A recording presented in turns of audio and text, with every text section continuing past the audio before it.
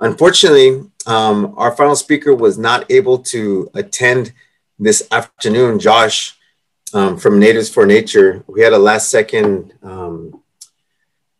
a work issue just a few days ago, but we were lucky enough to record him yesterday evening, and so Ashley's going to play his recording, and we'll end it. We'll say goodbye with a few words after Josh's words. Miha noone shivagnavi nonim herka noiha tomechar wishkoneha. My name is Joshua Andujo. I'm a tribal member of the Capilino Tongva, San Gabriel Band of Michigan Indians, and I'm also the founder of Natives4Nature. We are a community-run organization based out of traditional Tongva territory. Tongva territory, it's from Malibu to Laguna Beach, the 4 Channel Islands going into San Bernardino. We shared, so when I tell people what the tribal maps and all that stuff, like, yes, it shows the areas we were in, but it doesn't really show the areas that we shared. Northern Los Angeles County, we shared with the Chumash. The San Fernando Valley, we shared with the Tataviam. San Bernardino and Riverside County, obviously, we share with the Serrano and the Cahuilla people. And then Orange County with the Ahashiman. People always want to know what exactly my organization is. And to be honest, I would say we're a variety of different things because we're constantly growing. We do everything from trash cleanups. That could be anywhere from the ocean. We just had one in the LA River. We do some in the San Gabriel Mountains. We do fire prevention cleanups where we'll pick up debris and any other flammable materials. That could be anywhere, again, from the mountains. We also do it in the inner city areas. We did one in Whittier Narrows Nature Center, since that's the location of my ancestral village. A few more cleanups in the LA riverbed. That's going to be coming up later I want to say later towards the end of the year.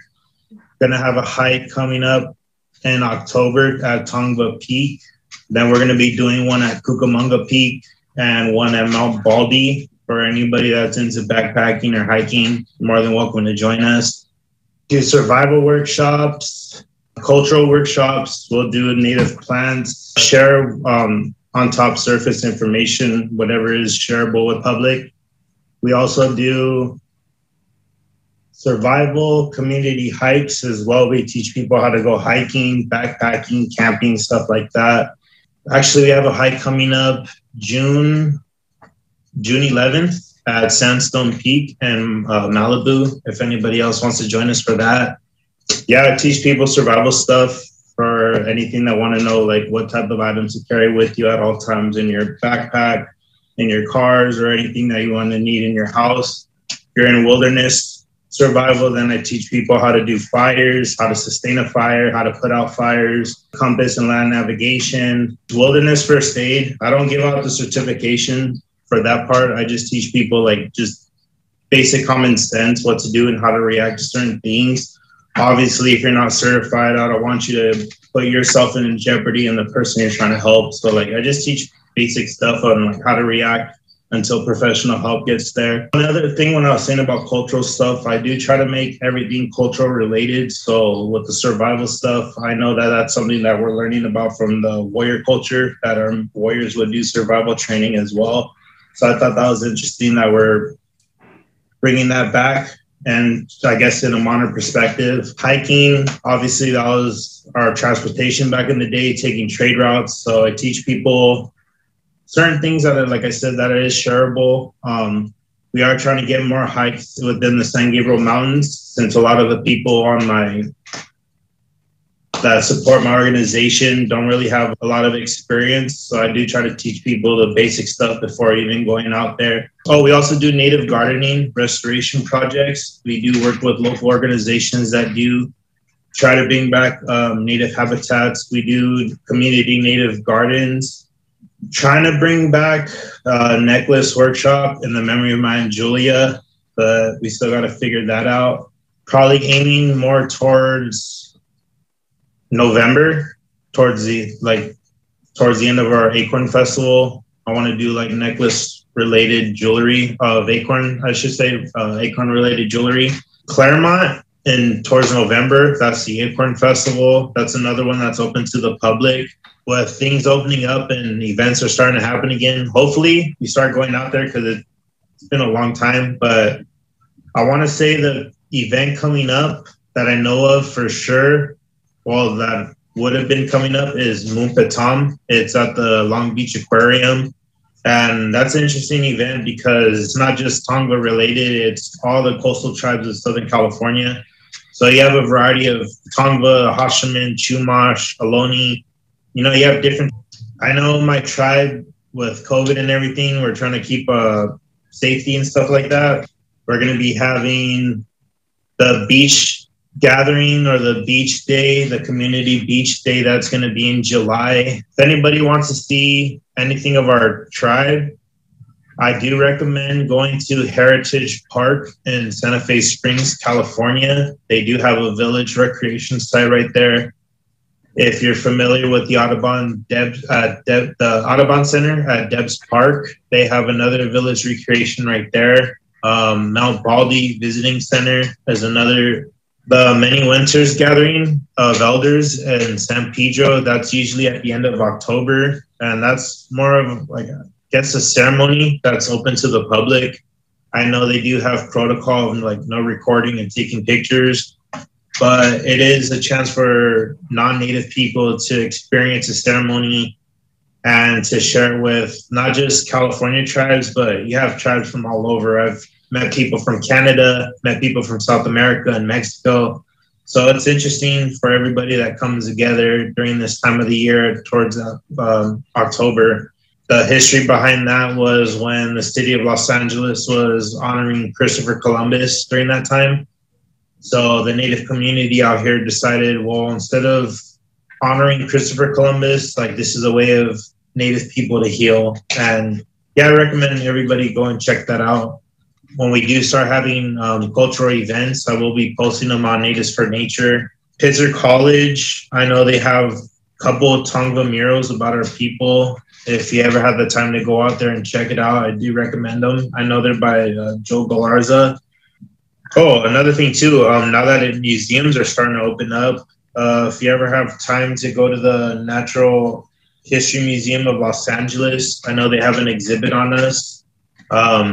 We are going to have a Tiat display, which is one of our plain canoes. Us and the Chumash are probably the only tribes that I know of that did use plain canoes out in the ocean.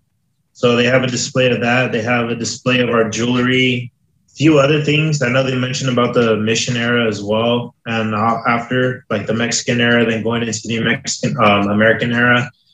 But there's also a video that they show of Tongva people nowadays. And it's, again, like I said earlier, it's showing about what we are nowadays, cultural educators or anything like that. The Archery Museum, I don't know if that's going to be opening up anytime soon, but they also have a nice exhibit about California natives. They have a lot of our art, don't really call them artifacts, we call them ancestral creations, but they have a lot of our stuff right there. I think I want to call it Bowers Museum in Santa Ana. I could be getting the name wrong, but that's another history museum in Santa Ana. They have some of our stuff right there as well. If anybody's curious to ever learn stuff like that, I do recommend checking it out. Smith Park in San Gabriel, they have like a little plaque, but they also have a lot of our, it's like a little mural, I guess, on tile, painted tile. They do have a lot of our stuff right there that's cultural related. They show like our key, our instruments, the stuff that we use to hunt, like our weapons. It has pictographs. That's another thing that's also interesting. Tongva Park in Santa Monica was also dedicated to us. You know, again, thank you for having me be a part of this and to share some stuff. Again, if you want to find out more information about my tribe or the organization, Natives4Nature, that's the only social media platform that we're on as of right now. But yeah, I just want to say thank you for having me be a part of this. Yeah, I just want to let people know that it is a Tongva-led organization, Natives4Nature, and just wanted to let people know that we are out there, we're still here, and that we're doing everything that everybody else is doing in today's time. Yeah, just to make ourselves visible. You know, that's something that Matt and Julie wanted, for us to be visible. So this is my way of letting people know that my tribe's still here and that like I said, we're doing the exact same work that everybody else is doing out there. You know, we're not just cultural people. We are people, educators. We are musicians, artists of different types, politicians. You know, we do a lot of stuff. And here I wanted for Natives for Nature is just get people out of nature. You know, you don't need, a thing I like to tell people is you don't need to be native to attend our events, you know, because at one point in time, our ancestors were native to somewhere, you know, so this is my way of getting people out there. And now that it's summertime, we're going to be doing community beach gatherings for whoever's comfortable, you know, and obviously in small groups and stuff like that, respecting COVID protocol. But like I said, just to get people out there in nature, yeah, hopefully bring a educational perspective to my workshops, you know, letting people know that why our connection to nature is so important. And, you know, obviously for us Tongva people, we didn't have a word for nature because we were part of nature. You know, we all needed each other to survive. You know, we needed the animals and we needed the land, and we all needed to live with each other and to learn from each other in order to survive. So if anybody wants information to find out more about like how to volunteer or support, our Instagram is Natives4Nature. We're going to be having a mountain cleanup coming up soon with my cousin's organization, Canyon City Environmental Project out of Azusa. People probably want to know what the word for butterfly is. Couldn't find the exact word for monarch, but for butterfly in our language, it would have been ataba. And the only thing I was trying to find out too for the milkweed related of like what we used, I do know that we used it for string and fiber to make rope, like a cordage. That was the only thing I could really get on that type of stuff. I'm sure there's other Tongva people out there that are more influent because the plants is not really my thing. I'm a cultural dancer for the San Gabriel band. Yeah, if anybody wants to find out more information on us, though, you know, feel free to follow Natives for Nature. If you have any questions or anything like that, I know we're going to be posting more dates as time goes by. But like I said, as of right now, we just have those main things that I mentioned, the hikes, the mountain cleanups, that's going to be coming up. Again, I'm still waiting for my cousin's different organization to give me like a specific date and everything like that.